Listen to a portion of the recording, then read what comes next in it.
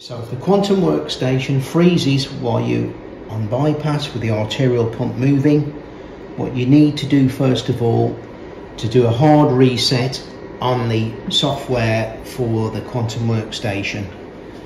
So what you should not do is press the reset on off button here without first of all disconnecting the power cord from the Quantum heart-lung machine which plugs into the workstation. So we disconnect that, so then we've isolated that from the rest of the system, so we're still able to control the pump system. So now we can do a hard reset, so press and hold.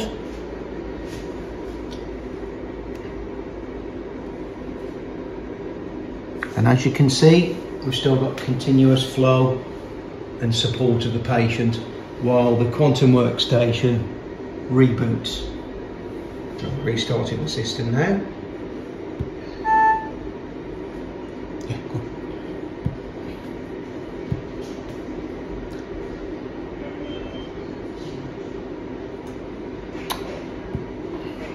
See?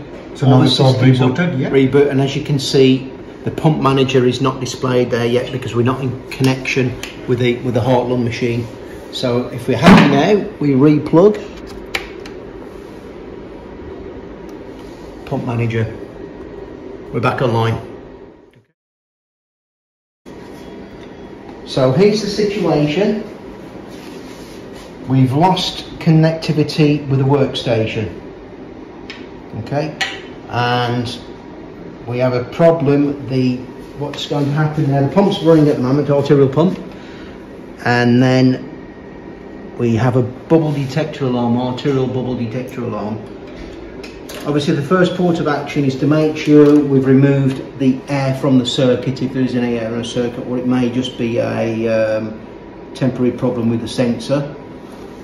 So we now have an issue where we can't override or cancel the bubble because we've got no interaction with the workstation. So if you can see the control panel for the pumps, the arterial pump is flashing now with the alert bubble alarm. So the way we can reset it is to depress the arterial pump control and one of these other 4 control knobs simultaneously.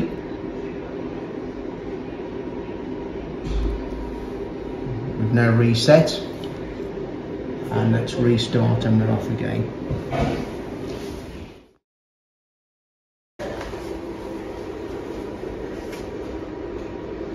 We've lost connectivity with this, look, and the surgeon wants to go back and bypass.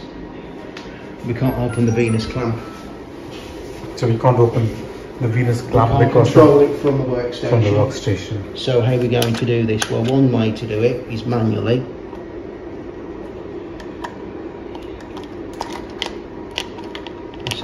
So basically, you just push it down, open it, yeah, and then release it. Just do that. And then go on. Obviously, you're going to make sure you've got a clamp here first, aren't you? Yeah.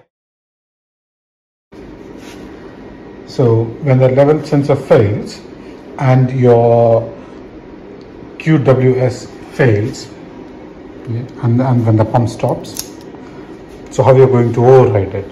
So pressing these 2 buttons, it's not going to work like bubble sensor.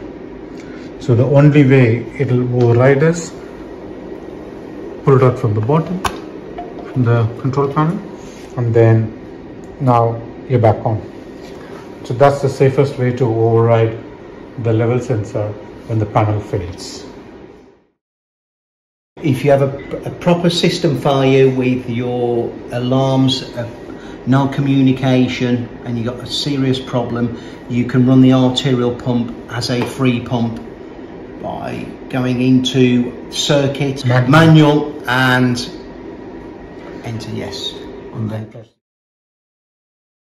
that's an 8-inch pump. There's one 8-inch pump, 2 6-inches, and a 4-inch, and 2 4s for the Cardioplegia. In the 8-inch pump, we have got 1/2-inch pump boot. The only other pumps which will accept a 1/2 inch is the 6-inch pumps, not the 4-inch, 6-inch. So if we have a problem with an arterial pump failure, the plan we do here is to swap out the 6-inch with the 8-inch. Remove the 8-inch from here and put the 6-inch into the 8-inch section. Okay, let me show you what we do now. So the way we do this, the pumps are fixed at the moment. We need to unfix the pump. So we take out this torque wrench, and under this section here we go anti-clockwise. Yeah, just keep turning. You can see that will allow us to lift off the pump.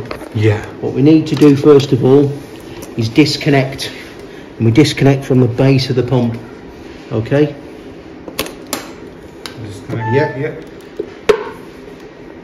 Remove. Obviously it depends whether you want to leave your pump boot in or like so. Yeah. And the same goes with this section here. This one's at an angle, and again into the bottom there, anti-clockwise, so we can turn it no longer. Remove from the bottom.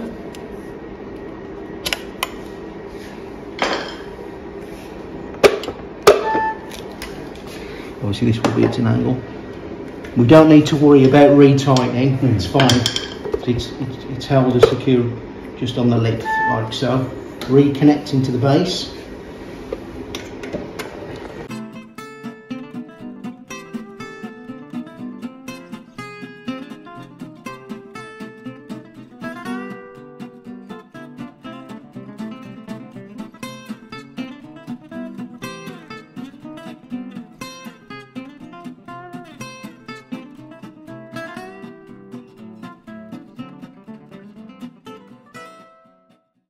Reset your occlusion.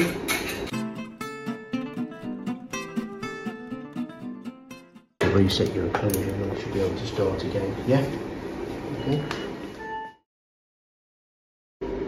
When your pump control fails while you're on bypass, and you're still on bypass, and how would you come off? The surgeon says come off. So you just look at the arterial, and then you can just keep coming down.